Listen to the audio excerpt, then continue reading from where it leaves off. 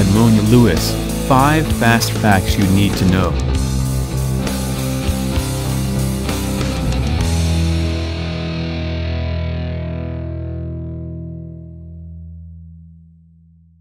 Edmonia Lewis, 5 Fast Facts You Need to Know to kick off Black History Month. Google has chosen to celebrate the first internationally renowned African-American sculptor. Edmonia Lewis is honored by the search engine on February 1st. Lewis, who was of African and Native American heritage, was born in New York in 1844 but lived most of her professional life in Europe, settling in Rome. Until her teenage years, Lewis went by the Native American name, Wildfire. She passed away at the age of 63 in London in 1907. Her father was Afro-Haitian while her mother was half Mississauga Ojibwe and half African-American. The Google Doodle demonstrates Lewis creating arguably her most famous work, The Death of Cleopatra. It is on display at the Smithsonian American Art Museum in Washington, D.C. The blog about the doodle concludes, "Today, we celebrate her and what she stands for, self-expression through art, even in the face of adversary."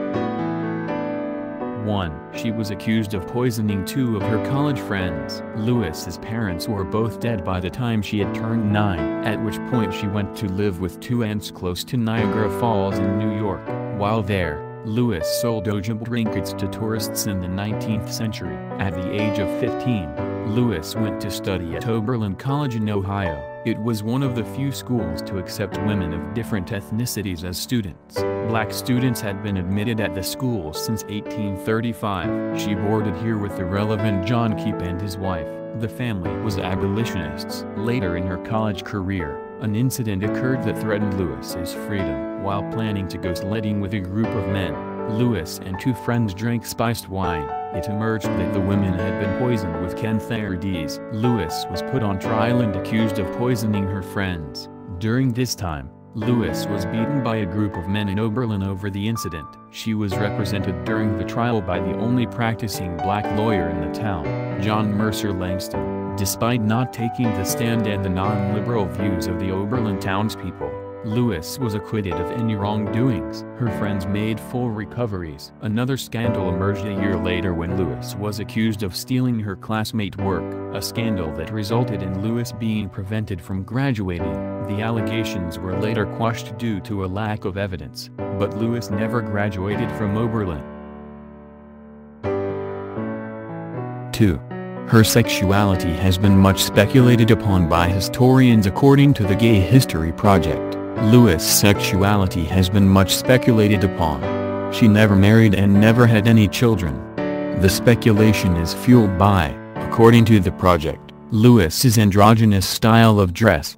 Author Samuel Lewis wrote in African-American Art and Artists about the spiced wine allegations, saying, "Most people believed that, if Edmonia had in fact served the drug to the young women, her intent was more likely to promote sexual stimulation than to poison."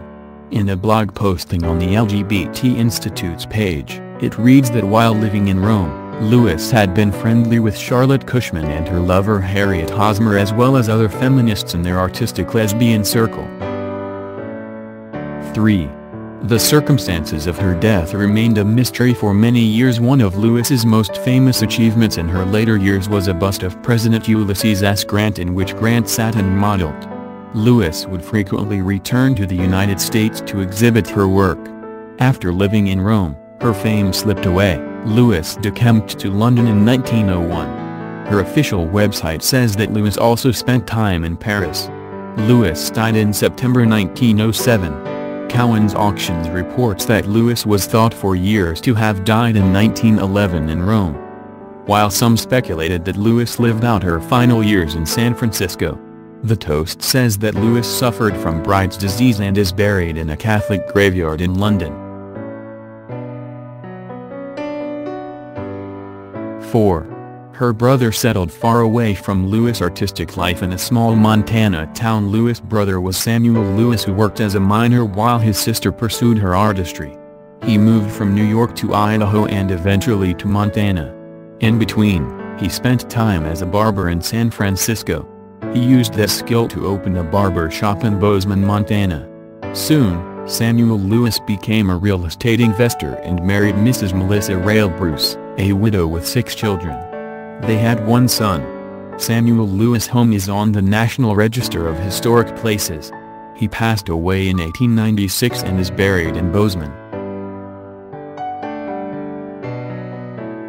5. Google is continuing their proud record of teaching Black history in February. In February 2016, Google announced a virtual experience to coincide with Black History Month. Among the documents obtained by the Google Cultural Institute are the original manuscript of Martin Luther King's I Have a Dream speech. Not to mention, Frederick Douglass's letter to his slave master where he wrote, "I love you but I hate slavery."